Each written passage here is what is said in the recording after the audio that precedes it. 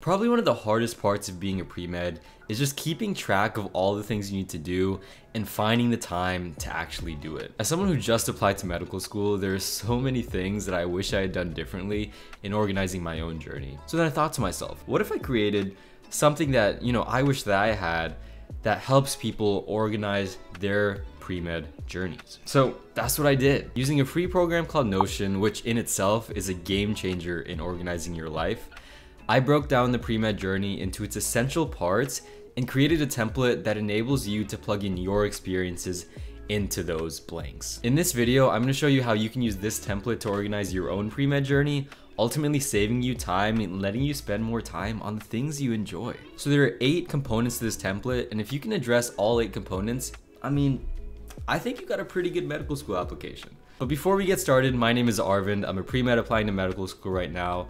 On this channel, you'll find pre-med tips, my journey through medicine, and all kinds of other videos too that I'm trying to make. So if you're into any of that, a sub to the channel would be awesome. Anyways, back to the video. So like I said earlier, this template is broken up into 8 primary components.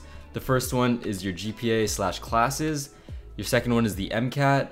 The third one are clinical experiences and shadowing.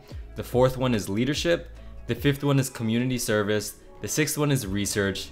The seventh is the letters of recommendation. And the 8th are meaningful experiences. There are going to be timestamps in the descriptions for every single one of these. The template itself is the first link in the description, so check it out as you watch the video. So let's take a look. So this is what you're going to see when you click on that link. And if you've never used Notion before, no worries at all. I'm going to break this down so whoever can use this template. The first thing you want to do is hit duplicate right in this corner here. What that's going to do is add a copy of this template to your own personal Notion.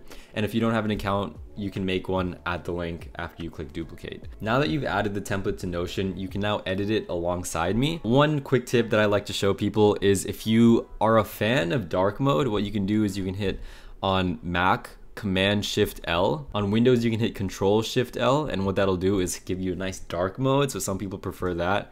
I'm gonna stick with light mode here, but just, something to keep mind of. So if you're a fan of just like exploring things yourself and just, finding guidance along the way, you can check out this how to use section, and there's kind of like some general information that I'm going to talk about in this video in text form, so that is accessible to you as well. And all these suggestions you're going to see in various sections that I have these little like light bulb sections, and you can delete those as you read them. I know they take up space, but it's just to be there in order to provide you some additional information about each section as you're filling it out. All right, so the first section is the GPA/classes. So here, there's a little bit of information again, and also the first thing that we have here are your prerequisites. So this is a space where you can list all the courses that you've taken or that you're planning on taking in order to fulfill your pre-med requirements for most medical schools. This is kind of a stricter list, so if you can meet this list, you're mostly good to apply to any medical school that you'd like. But some of them are a little less strict and won't require this many courses. So depending on what kind of schools you're applying to, that's something to think about too. But I think if you can meet all these, you're good to go, and this is kind of a safe way to go. Basically, you can put your course name here, you can enter whatever your course name is, what semester you're taking it, and then the status of it.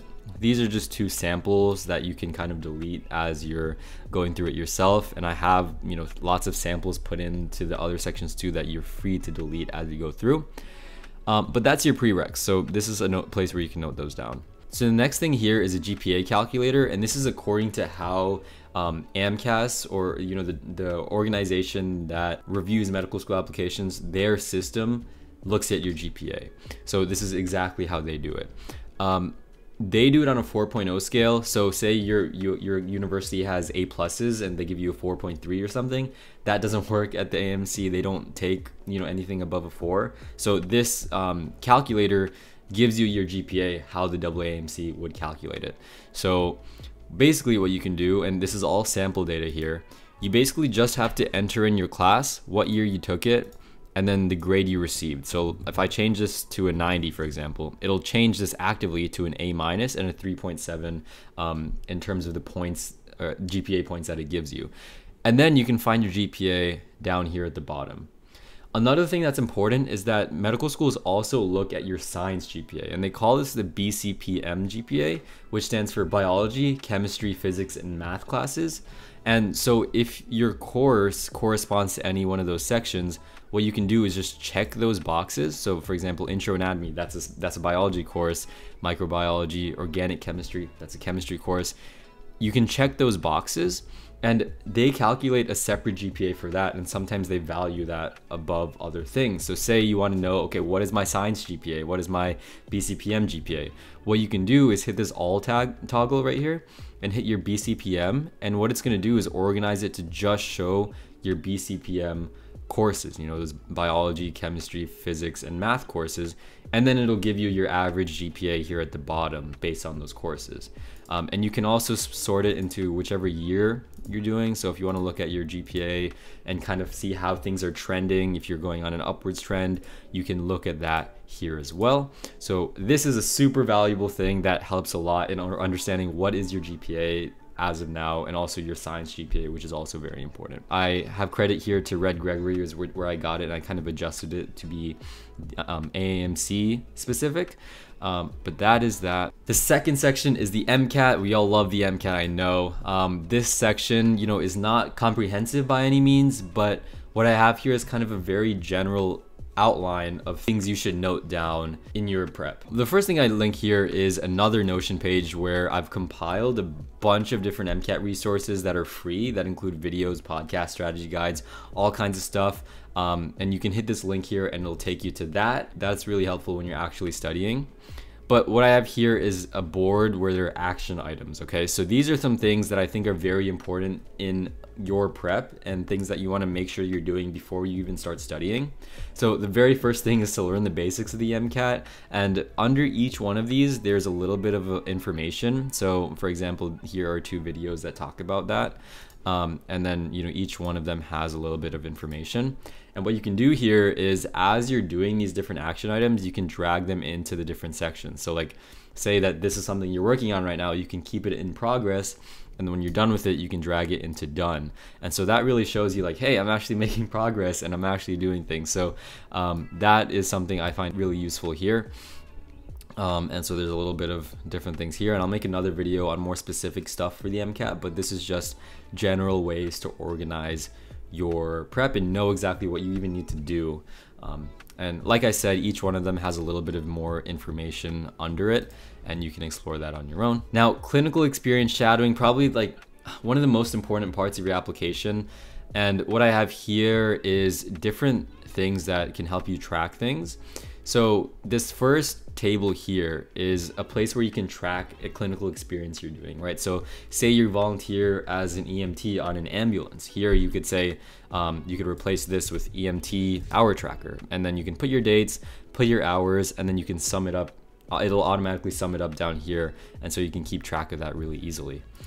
If you're doing multiple clinical experiences, what you can do is duplicate this table, and you just click on these dots over here, hit duplicate, and it's gonna make another one, and you can rename that, like, I don't know, hospital volunteering.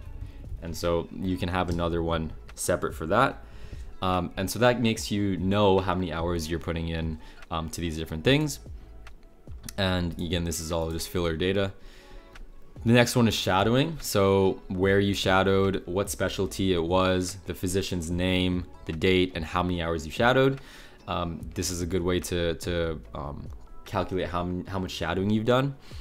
Here you can talk about patients that you've seen. So I think that's a very important thing to do in terms of reflecting, because you often tell these stories while you're writing your essays for medical school about how different patients impacted you and made you, you know, refine your interest in medicine and different things like that. So what you can do here is, you know, if you have a new entry, hit new. Maybe this story was at an EMT, you know, your EMS call, right? And so you can fill in the date, which activity. But what I want to show you is if you hit open here, you want to hit patient story here. And what it's going to do is generate like a little template of different questions to ask yourself about that story, right? So the first thing is, what even happened, right? So what was the story? What occurred? Then you want to talk about what was your role, what was your impact on the situation, and then ultimately, how did it impact you and affect you? Those are the 3 questions you want to ask yourself for any of these stories in order for you to judge how you were impacted by them and how you're going to be able to use that story in your application and, you know, in life in general. So that is really cool there. And again, you can delete all this stuff, just select it and delete, really easy. But that is your clinical experiences / shadowing section and a way to organize those.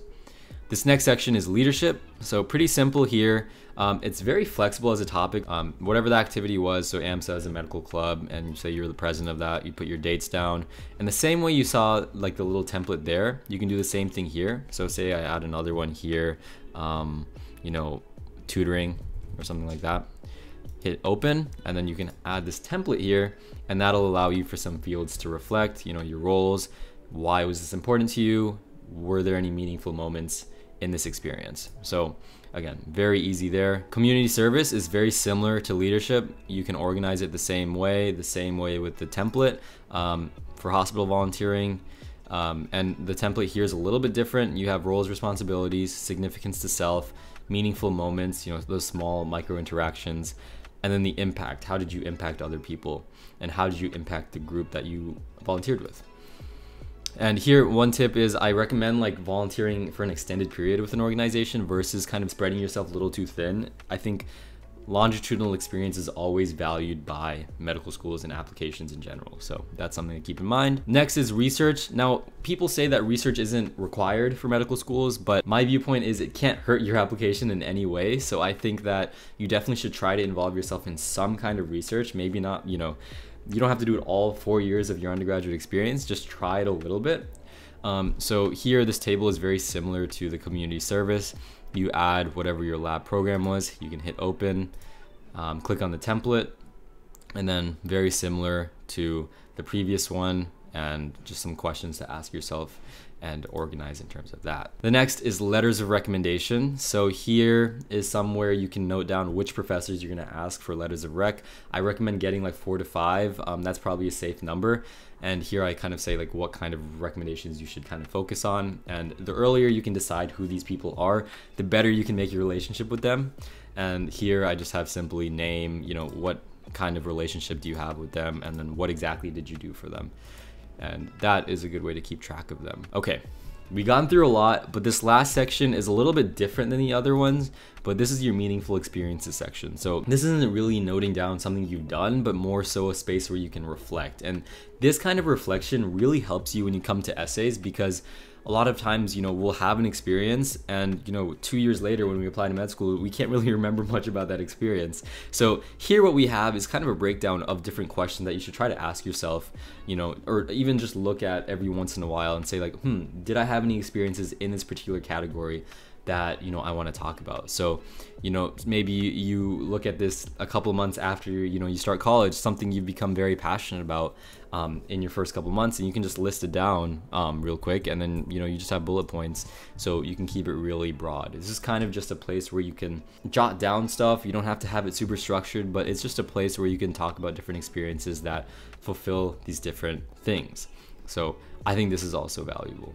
But yeah, those are the 8 different sections of this template. And I think that if you're able to look at your pre-med journey through these 8 different subheadings, you're gonna be able to organize your pre-med experiences in a way that makes it a lot less stressful and makes you feel a lot more conscious of the things that you're doing in order to have a strong application. I know this was a lot, we kind of went pretty quickly. What I recommend is taking some time to just look at this, organize things how you like it. You know, you can definitely change things around how you see fit. Explore how Notion works. There's so much functionality here that you can kind of manipulate and play with.